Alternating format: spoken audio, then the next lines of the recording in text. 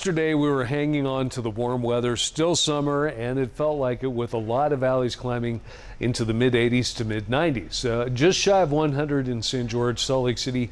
We hit 94, and that was running about 10 degrees above normal for this time of year. Our average high is 83, and we're still going to be warming up above that today. Our average low is 59, and while it's a little cooler than it was 24 hours ago, we're still running well above that. It's 71 degrees in Salt Lake City.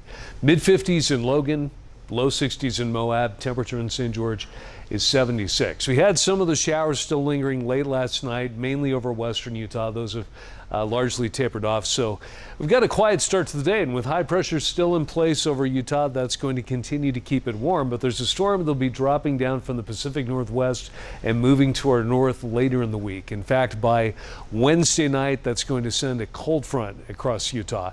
Out ahead of that, we'll get gusty winds leading to high fire danger on Wednesday, and then behind the front, there's going to be a northwesterly flow with a cool air spilling in by Thursday, and that'll bring a taste of fall-like weather. So enjoy the warmth while we still have it. It'll be partly cloudy today with high of 92, so climbing almost as high as we did yesterday. It'll be 80 in Park City. You'll hover in the mid 80s to low 90s in the western valleys, 82 and blending all the way up near 100 again in St. George. And we'll have a chance of more showers and thunderstorms, but dry air is moving into western Utah. So while isolated storms will be possible there this afternoon, they're most likely east of I-15. Some of those could potentially bring some heavy rain, but gusty winds could also be a threat before they die down later this evening.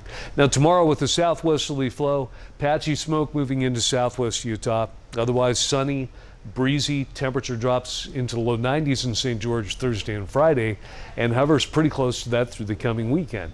And in Salt Lake City tomorrow, it's going to be mostly sunny, but the winds are going to be picking up out of the south, and that'll lead to an increase in fire danger. That's ahead of the front that'll knock the temperature down near 70 by Thursday. So it really will start to feel like fall.